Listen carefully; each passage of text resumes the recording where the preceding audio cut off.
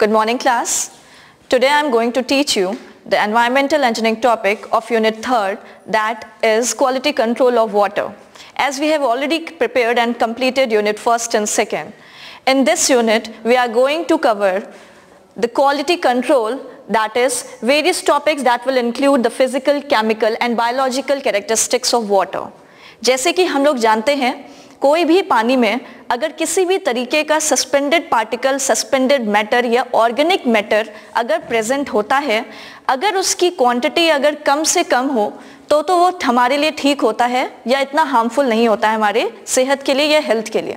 लेकिन अगर उसकी क्वालिटी या क्वांटिटी अगर ज़्यादा हो जाए तो वो हमारे लिए हार्मफुल होने लगता है। तो इसको स्टार्ट करने से पहले या पानी को हमारे सप्लाई तक पहुंचाने से पहले हम लोग इसमें वेरियस टाइप्स ऑफ टेस्टिंग करते हैं। वो टेस्टिंग हमारी अलग अलग कैरेक्टरिस्टिक को इंक्लूड कर सकती है, जैसे कि हमारी फिजिकल हो सकती है जो कि हम देखकर, सूंघकर, टच कर पता लगा सकते हैं कि पानी की क्वालिटी कितनी डिग्रेडेड है या खराब है। वहीं आते हैं हम केमिकल कैरेक्टरिस्टिक में, जिसमें हमें अलग अलग तरीके से सिंपल देखने से या टच करने से या फील करने से हमें नहीं पता चल पाता कि पानी हमारा कितना प्रदूषित है या पॉल्यूटेड है। अगर वहीं बात करें हम अपने बायोलॉजिकल की, तो बायोलॉजिकल में भी हम नॉर्मली पता नहीं लगा सकते, तो इसमें भी हमारे अलग अलग टेस्टिंग मानी जाती है जिसमें कुछ टाइम इंटरवल बढ़ जाते हैं। लेकिन वहीं अगर फिजिकल कैरेक्टरिस्टिक की बात करें तो उसमें हमारे अलग अलग टाइप्स हैं, that is turbidity, colour, odour, temperature and conductivity.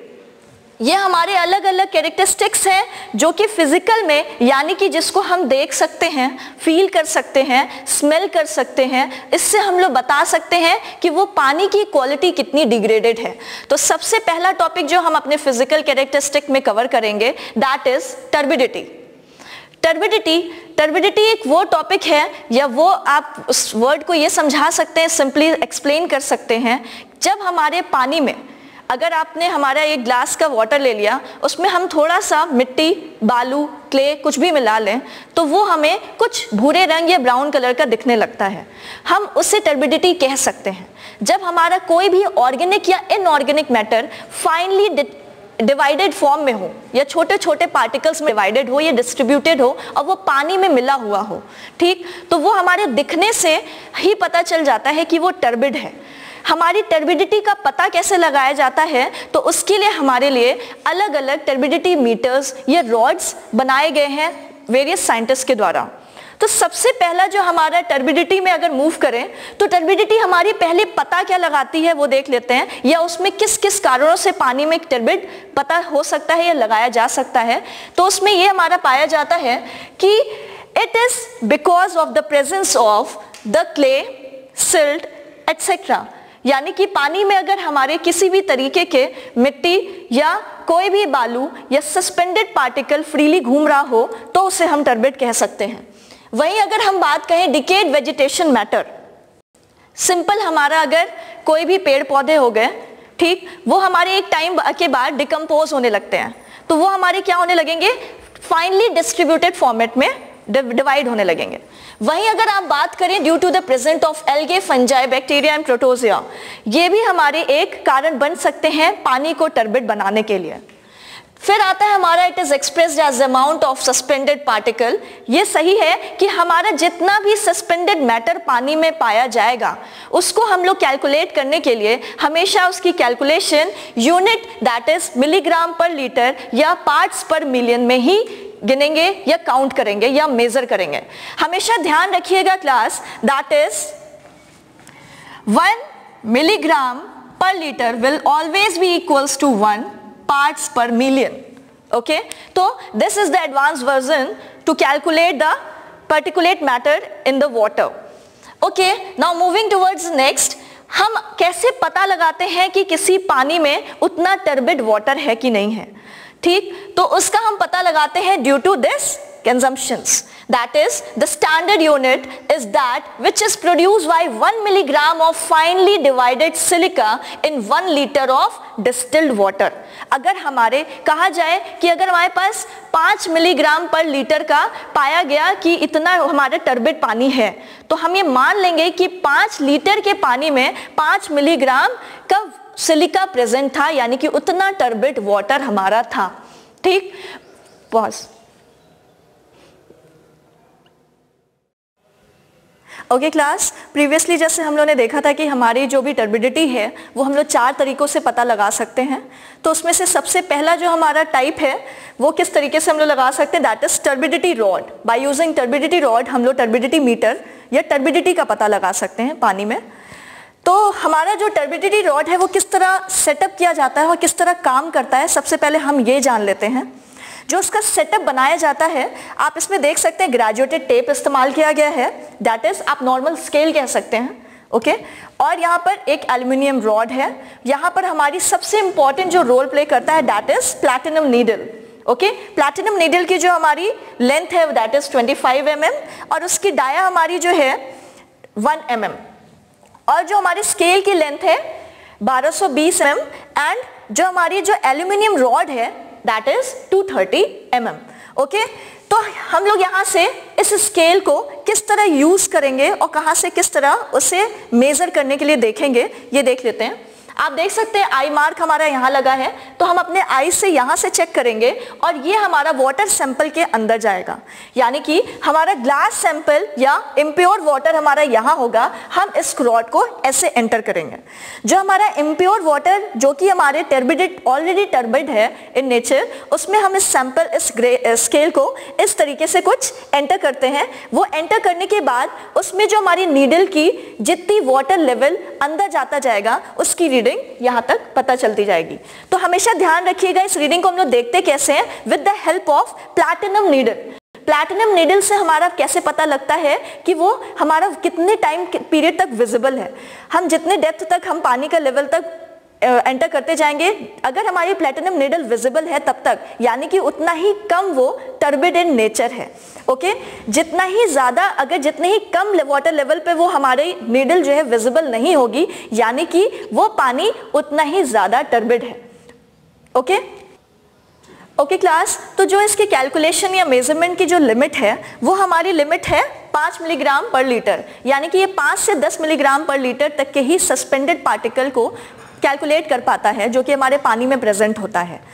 Okay, तो हम जितना ही वाटर लेवल, यानी कि वाटर अगर कोई कंटेनर है उसके अंदर हम जितना ही ज़्यादा इसको एंटर करते जाते हैं, जितनी क्लियरिटी हमारी प्लैटिनम नीडल होती है, यानी कि उतना ही वो कम हमारा टर्बिड है। लेकिन अगर कम डेप्थ पे ही उसका जो है प्लैटिनम नीडल विजिबल ना हो तो यानी कि वो उतना ही ज़्यादा टर्बिड है।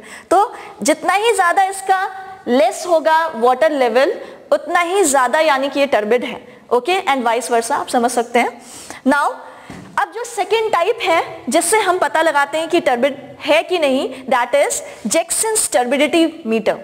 जैक्सन्स टर्बिडिटी की सेटअप पहले देख लेंगे। सेटअप देखने के लिए आप ये देखिए कि हमारा एक कैंडल लगा हुआ है मेटलिक स्टैंड के नीचे और उसके ऊपर हमारा मेटलिक कंटेनर ट्यूब है जो कि हमारे ग्रेजुएटेड ग्लास ट्यूब को सपोर्ट करेगा। ग्रेजुएटेड ग्लास ट्यूब या ग्रेजुएटेड मींस एक स्केल ट्यूब। स्केल ट्यूब वो जिसमें हमारा अननोन सैंपल, जिसमें हमारी टर्बिडिटी की क्वांटिटी या उसकी क्वांटिटी हमें मेजर्ड नहीं है, उस अननोन सैंपल को हम उसमें एंटर कर देंगे और इस अननोन सैंपल में वाटर की ड्रॉपलेट, यानी कि वो जो हमारा गंदा पानी है, इसी ग्लास ट्यूब में धीरे धीरे डालते जाएंगे। वो तब तक डालेंगे जब तक हमारी उसके नीचे की कैंडल की जो फ्लेम है जब तक वो इनविजिबल नहीं हो जाती। अगर हमारा एक ड्रॉपलेट में वो विजिबल है, 2 ड्रॉपलेट में भी वो हमारा कैंडल लाइट अच्छे से विजिबल है, 3 पे अगर वो इनविजिबल होने लगे, यानी कि वहीं से उसकी स्केलिंग हम मेजर कर लेंगे। ठीक, ओके। अब हमारी जो कैलकुलेशन की जो इसकी कहा जाएगी कि परमिसिबल लिमिट कितनी है, तो it is less than 25 JTU, that is 25 JTU। JTU stands for जैक्सन्स turbidity unit. Okay, अब हम आते हैं थर्ड टाइप पे कि किस तरह हम अपने टर्बिड पानी कितना हमारा टर्बिड है कि नहीं, दैट इज बेलीज टर्बिडिटी मीटर के थ्रू पता लगाएंगे। अब अगर हम बात करें बेलीज टर्बिडिटी मीटर की, तो बेलीज की जो सेटअप होता है थोड़ा ज़्यादा आप कह सकते हैं कि थोड़ा टफ होता है। तो वो हमारा जो इतना भी टिपिकल नहीं होता, लेकिन समझने के लिए बहुत आसान है। तो उसका जो साइड व्यू जो हमारा है सेटअप का वो इस तरह है, लेकिन जो फ्रंट व्यू है कुछ इस तरीके का है। तो पहले हम फ्रंट व्यू समझते हैं, फिर साइड व्यू समझते हैं। Front view it consist of 2 tubes. आप देख सकते हैं 2 ट्यूब है यहाँ पर, 2 ट्यूब। एक ट्यूब में हमारा नोन सैंपल है जिसमें हमारी पानी की टर्बिडिटी पहले से हमें पता है, और जो हमारा दूसरा सैंपल है वो हमारा अननोन ट्यूब है जिसमें हमें पानी की सैंपल की क्वांटिटी नहीं पता है, या हम इसे पता लगाएंगे फ्यूचर में कि ये कितना टर्बिड है कि नहीं है। अब हम इसी के साइड व्यू यानी कि इस सैंपल के पीछे भैया हमारा कुछ ऐसा ही ग्लास ट्यूब लगा हुआ है। अब हम क्या करते हैं, यहाँ पर हमारी एक इलेक्ट्रिक बल्ब की सेटअप लगी हुई है जिसके साइड में आप देख सकते हैं रिफ्लेक्टर लगा है। वो रिफ्लेक्टर का काम ये है कि वो जो लाइट इससे एमिट हो रही है वो उसको रिफ्लेक्ट बैक करके हमारे ग्लास ट्यूब तक डायरेक्ट फोकस करती जाए। ग्लास ट्यूब तक जितना ही वो ज्यादा फोकस करता जाएगा वो उतना ही ज्यादा उसमें क्लैरिटी ऑफ विजन बनाएगा। तो हम इसमें ये चेक करते हैं कि जो हमारा पहले से नॉन टर्बिड वाटर था उसका कलर कैसा था, क्या वो जो हमारा अननोन टर्बिड वाटर था उससे मैच खा रहा है कि नहीं। वो जितना ही ज्यादा मैच होगा यानी कि वो उतना ही ज्यादा प्योर है, या हमारे जो पहले से नॉन टर्बिड है उससे मैच कर रहा है। तो हमारा जो बेलीज टर्बिडिटी मीटर है नियर अबाउट एक्यूरेट होता है, यानी कि इसको प्योरीफाई करने के लिए सबसे ज्यादा इस्तेमाल किया जाता है। वाटर के सैंपल्स रखे जाते हैं ऐसे नोन सैंपल के साथ, जिसकी जो कैपेबिलिटी होती है वो 0 to 2 ppm रखी जाती है या होती है। अब अगर हम आए तो हमारा आएगा नेफेलोमेट्रिक टर्बिडिटी यूनिट। दैट इज हम लोग इसको जब भी कैलकुलेट करेंगे तो NTU में करेंगे, that stands for simple नेफेलोमेट्रिक turbidity unit. जो इसका सेटअप है वो भी बहुत इजी है, उसको भी हम लोग रिफ्लेक्शन ऑफ लाइट या स्कैटरिंग ऑफ लाइट की मदद से करते हैं, that is by using electric bulb. Electric bulb के इस्तेमाल से आप देख सकते हैं आगे लेंस लगा है, उसके बीच में हमारा अननोन सैंपल है जिसका हमें टर्बिडिटी का पता लगाना है। ओके, ये लेंस हमारा क्या काम करेगा, जो स्कैटरिंग ऑफ लाइट है उसको क्या कर लेगा, फोकस करके हमारे इससे ट्रांसमिट करेगा।